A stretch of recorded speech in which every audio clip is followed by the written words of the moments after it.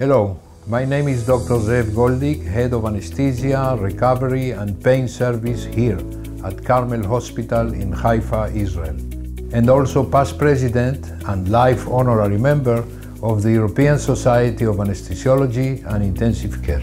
In this video, I will be demonstrating how NOL monitoring helps us clinicians to provide personalized analgesia by giving us an objective reflection of nociception during orthognathic surgery. In particular, patients undergoing orthognathic surgery often need to remain intubated for 24 hours following the surgery, which is a distressing experience for them that may lead to additional complications. Join me in the OR and let's see how NOL can help us during these surgeries.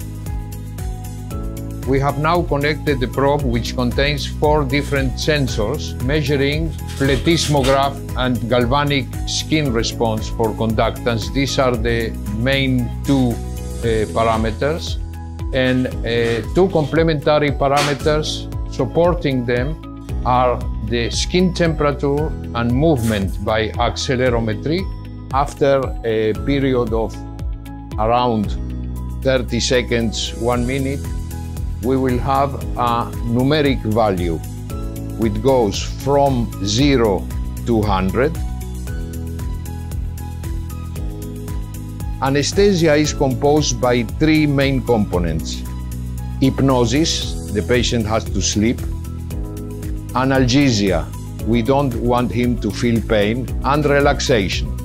Relaxation that the surgeons need in order to perform surgery. So we had until today a monitor for the neuromuscular function, which is the train of 4, and we started using another monitor called BIS, bispectral index, a kind of electroencephalogram that is showing hypnosis, how deep is the patient sleeping.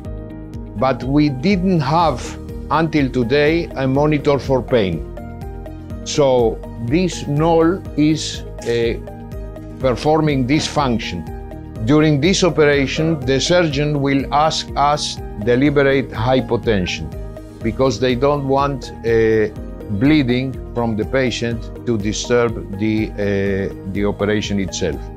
So in order to be on the safe side and control all the time the perfusion, the cerebral perfusion of this patient, we will use this NIRS monitor called INVOS. We like to compare the anesthesia with the flight. We have the takeoff, which in this case is the induction of anesthesia. We have the flight itself, which is maintenance of anesthesia, and the landing.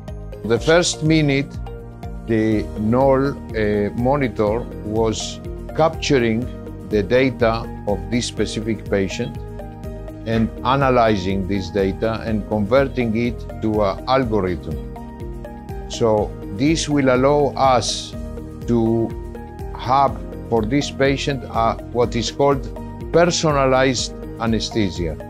That means that we will give all our agents, analgesics and hypnotics, muscle relaxant, according to the monitor, not by automatic calculation of milligram per kilogram, but according to the specific needs of this patient.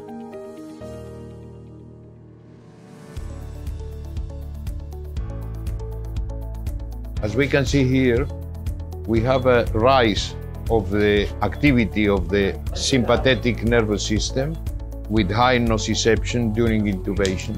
We will mark the event, and now we expect these values to go down. Now, after the induction and the intubation, the monitor, the NOL index, was completely stabilized in good values between 10 and 25, and this will allow us to control analgesia separately from blood pressure.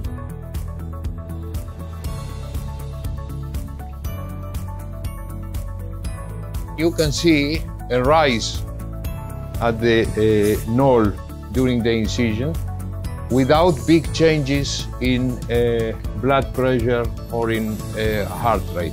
According to the values we get from the NOL index, we could start our sparing of the opioids and using lower doses of remifentanil at different stages of the operation.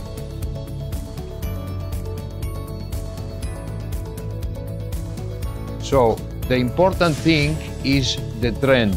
So the little changes and peaks we have are not so important. What is important is values for over 1 minute. As you can see, blood pressure is stable without changes in cerebral perfusion, and we don't have to play with analgesia in order to change the blood pressure of this patient, because we have NOL, and NOL is showing correct values for analgesia. This must be an operation with a very, very strong stimulus of pain and nociception. But as you can see, we controlled it perfectly well with low dosage of remifentanil. As you know, opioids can cause postoperative nausea and vomiting and other undesirable side effects. So sparing the quantity of opioids we give during the operation is very important. The value of BIS here is low, even when the NOL index value is high. So this is stressing again the difference we have to take in consideration between analgesia and depth of anesthesia, which are separate things, because we want to know which agents to use in each case. We are looking at the emergence of the patient from anesthesia. He is already extubated immediately after the operation, not like our previous protocol that was ventilating the patient 24 hours after the operation. So we could achieve this because we use only the necessary dose of analgesic based in the NOL index.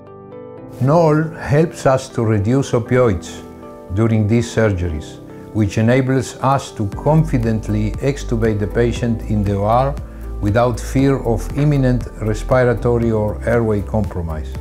For the patient, being able to breathe independently as soon as they open their eyes is a significant benefit that helps reduce stress and discomfort and improve their satisfaction with the surgical experience.